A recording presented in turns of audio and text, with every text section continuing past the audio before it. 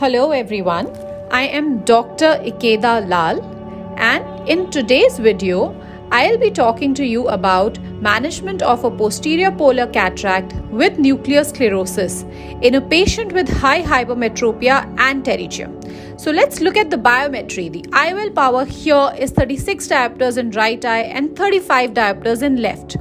The two important values to look at are the aqueous depth and the astigmatism. The aqueous depth here is adequate at 3 millimeters, and since the astigmatism is less than 1, we can directly go ahead with the cataract surgery.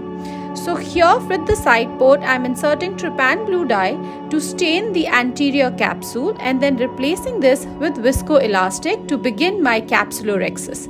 I routinely prefer the side port incision to perform capsulorhexis using a cystotome, as this gives me a very stable anterior chamber. So here the viscoelastic used is HPMC. Now when we are dealing with posterior polar cataracts, it is important to have an adequately sized rhexis, but we must remember that it should not be too large. A 5 mm, maximum of 5.5 mm capsulorhexis is ideal, just in case we need to do an optic capture if we have a PC rent. Now I'm making the main incision with my 2.2 mm keratome, and before I begin my hydrodelineation, I'm doing a gentle viscodissection. Just very little amount of viscoelastic is being injected under the anterior capsule, and then we do the hydrodelineation, as hydrodissection is contraindicated. Now this viscoelastic provides resistance to the fluid and avoids inadvertent hydrodissection when we are doing the hydrodelineation step. Now this patient also has a grade 2 to 3 nuclear sclerosis, so here I am going ahead with my trench, and once my trench is deep enough, I am going to gently crack it into 2 segments, making sure that we do not apply too much pressure, as the PC can be very weak in these cases. Now here the aim is to lift up these fragments without rotation. So in posterior polar cataracts, we should avoid the rotation of the lens, because the rotation can again cause a posterior capsular rupture. So I gently nudge and lift up one of the nucleus fragments and then emulsify it, and the same thing is being repeated with the other segment, and this is being we are being able to emulsify this with ease.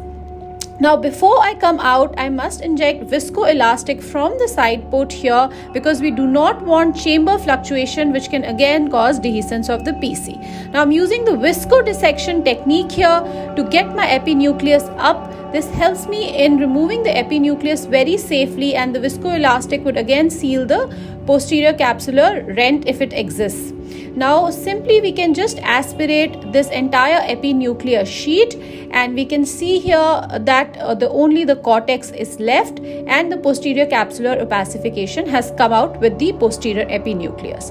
Now we are going ahead with a bimanual irrigation aspiration. In this case, it is important to remember that if there are a few fibers at the region of the posterior polar cataract, they should not be disturbed and polished, because again the posterior capsule can be very weak in these cases.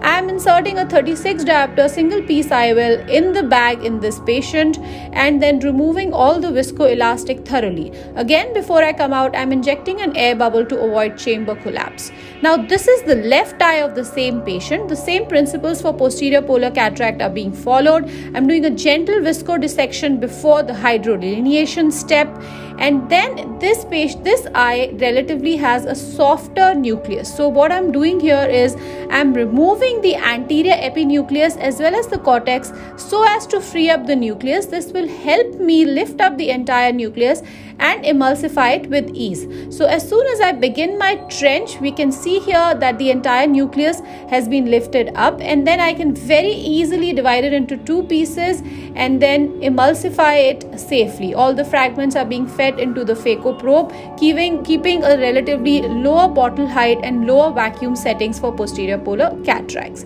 And then the epinuclear plate is removed in the similar fashion, following all the principles and using the viscodissection technique. Thank you so much for your kind attention.